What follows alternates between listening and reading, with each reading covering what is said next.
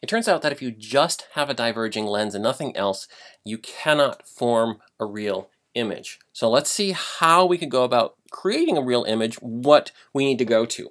So go ahead and write out my equation for the image location, and then because the focal length for the diverging lens is negative, I'm going to pull that negative sign out explicitly. I'm going to define capital F as the magnitude of the focal length, and then that minus sign comes out right here and right there.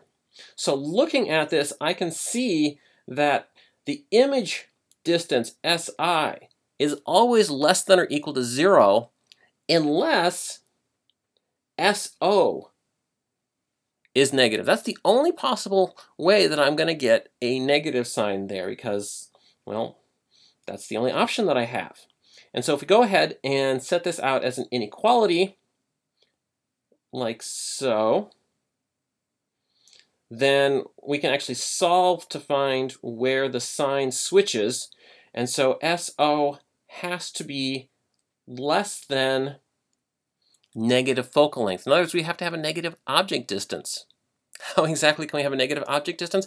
Well, it means that in this situation here, our object has to be over on the right side of the lens. Now that is not possible for a physical object because we always are assuming that light is traveling from left to right, and if we were to put our object over here, well, we're looking at the light moving to the right, not to the left, and our eyeball, another way to think of it is our eyeball is over here looking towards that, and so we're not going to see any sort of image in the lens as a result of that object. But what we can do is create an optical image on this side of the lens. In other words, something that